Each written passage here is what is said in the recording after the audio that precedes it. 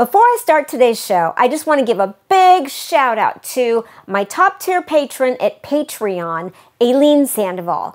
Without your help, Aileen, and without all the other help of my wonderful patrons, this show wouldn't be possible. And I also want to let you know that you too can become a patron of this show, Math, Science, History. Come on over to patreon.com/mathsciencehistory, sign up for a tier, and you can get all kinds of benefits, as well as knowing that you've done something to contribute to not only the arts and not only history, but also to the inspiration and encouragement of math and science. So come on over, patreon.com/mathsciencehistory. And on with the show.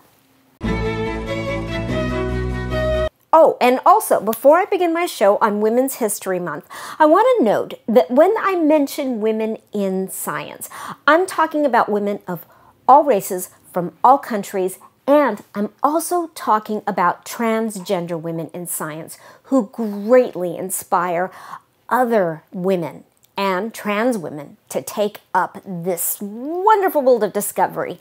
Ladies, you are all amazing. It's an honor to be among you. Okay, now on with the show.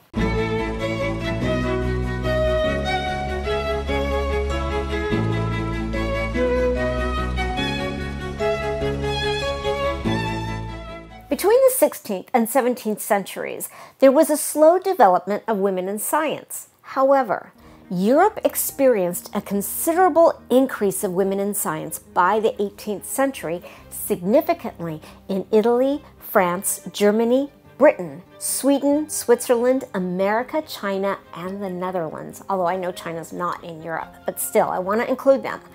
As a result, after the 18th century, as the world entered an age of the Industrial Revolution, the French Revolution, and the new imperialism, women had established a small foothold in science. Regardless, they still did not stand on equal footing with their male counterparts. On the contrary, women were still significantly outnumbered by men in science, technology, engineering, and mathematics, STEM, just as they are today.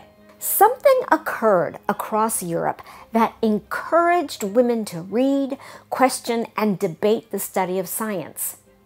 Women were inspired by science. So, what happened within the 18th century that set women up for success and presented opportunities for them? Especially since, though some men did advocate for women's education, women still encountered overt dissonance from the male community. In 18th century Europe, there was an increase in women entering the field of science, more so than in the 17th century.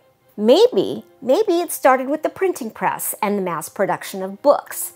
Possibly, it was the Enlightenment and its influence on empirical thought. How did women make so much progress despite the opposition from a society that believed that women should be at home and not gathering to discuss science? The answer is that they proved that there was power in numbers. They began to gather. It was the gathering of women for intellectual conversation in cafes, homes, salons, and boudoirs, where all women were invited, regardless of class or aristocracy. Thus, across Europe, there was a significant uptick in the attendance of women involved in the studies and observation of astronomy, anatomy, mathematics, physics, biology, and other academic fields. Women who met in these scholarly gatherings found scientific inspiration during the 18th century. They were empowered, and through their meetings, they realized that they had human rights, academic rights, and the right to be part of empirical science. Moreover, though they faced backlash for their efforts to educate themselves, they found strength and valor through their gatherings. So what started this movement in the 18th century? Did it just occur in the 18th century, or were there factors behind this development? We can answer these questions by looking at the 16th and 17th centuries across Europe. In the 16th century, in 1543, Nicholas Copernicus published his work on the revolutions on the celestial spheres, which shook the Aristotelian foundations of Catholicism. Then, in 1616, the Catholic Church claimed heliocentrism to be heretical. As noted in my previous shows, with the advanced developments in the telescope in the early 17th century, Galileo discovered that the Earth is not the center of the universe and stated so in his published work, Dialogue Concerning the Two Chief World Systems. I mentioned this in a previous show. Empirical science began to challenge the authority of the Catholic Church, which had a foothold in academia. In the late 17th and early 18th century, John Locke published Essay Concerning Human Understanding, and David Hume published A Treatise of Human Nature.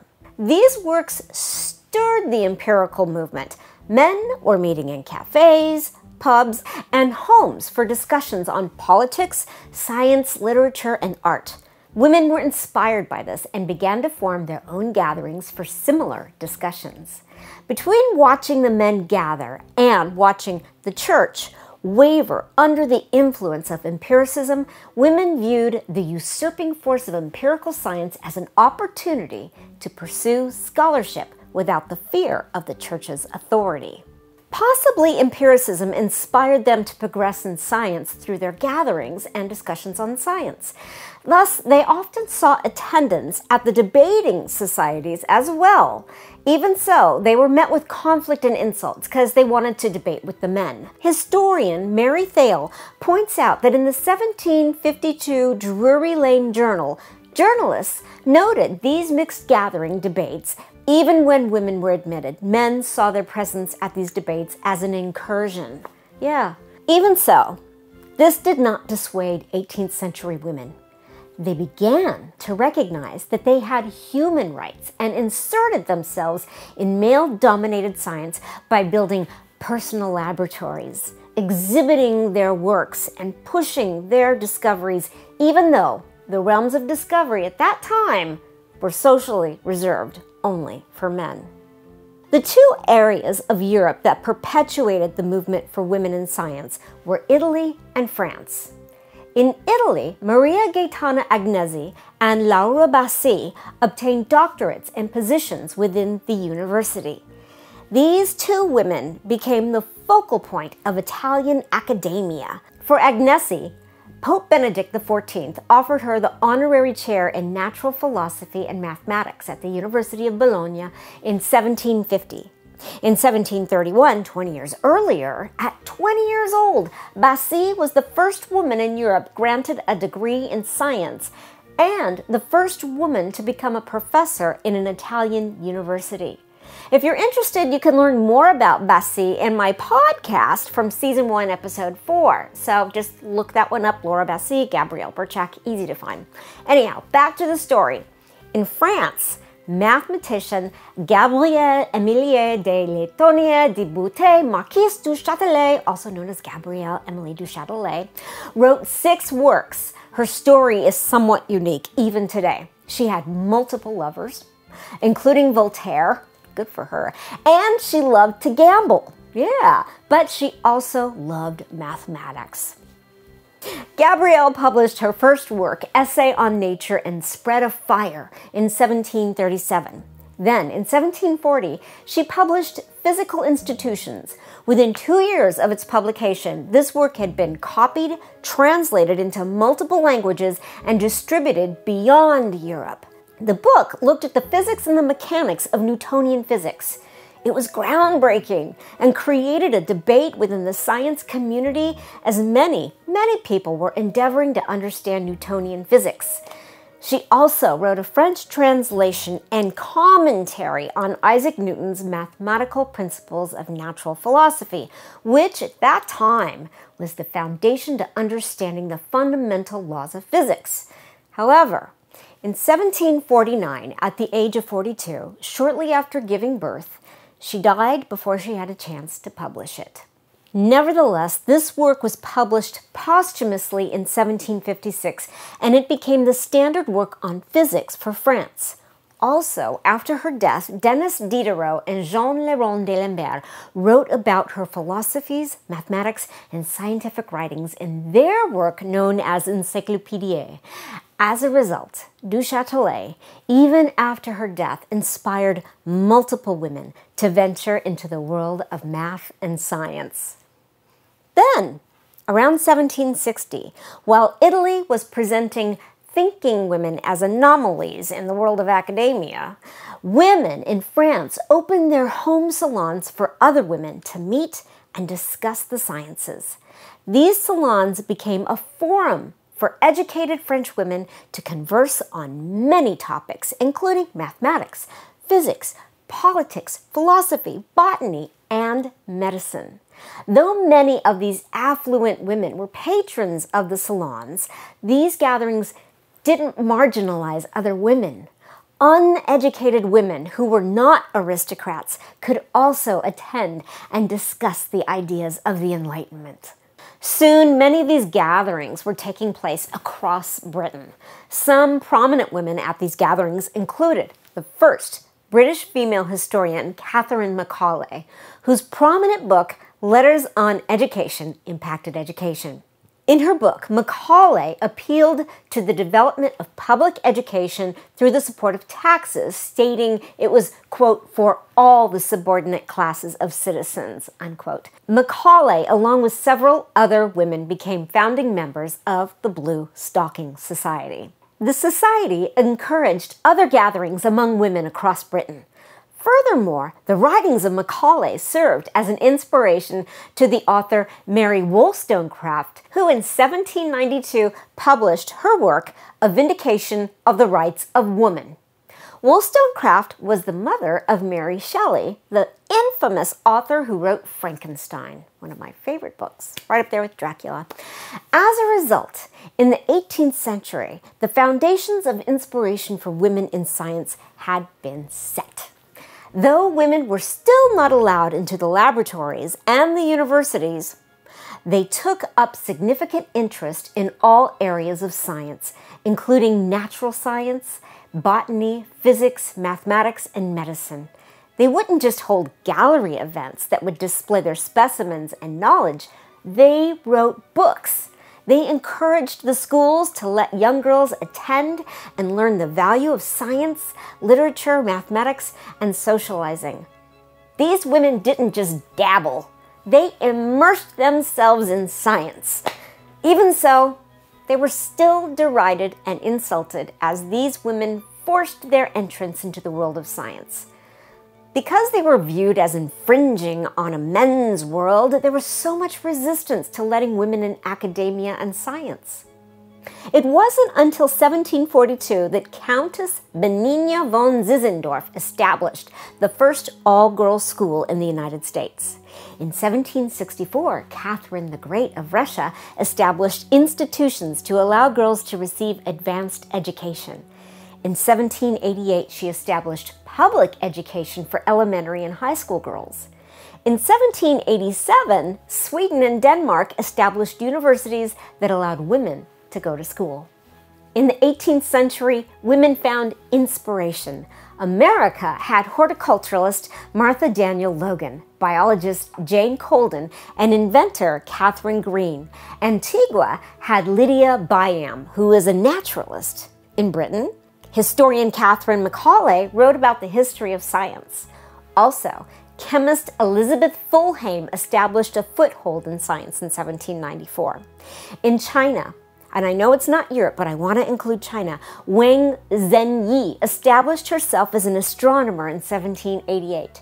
France brought us botanist Catherine Jeremy, anatomist Marie Marguerite Biheron, and chemist Marie Lavoisier, and mathematicians Sophie Germain and Marie Anne Pidgeon.